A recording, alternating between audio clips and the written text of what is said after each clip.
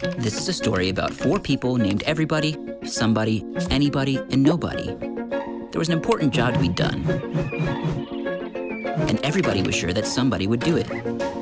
Anybody could have done it, but nobody did it. Somebody got angry about that because it was everybody's job. Everybody thought anybody could do it, but nobody realized that everybody wouldn't do it. It ended up that everybody blamed somebody when nobody did what anybody could have. Then one day, somebody did what nobody thought anybody could do.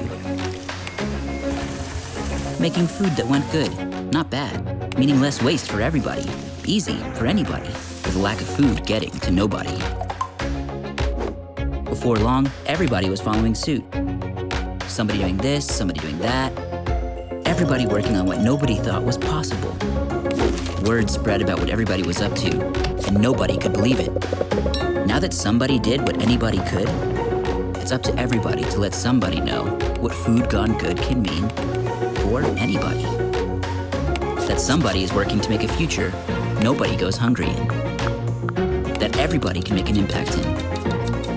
That anybody can take part in.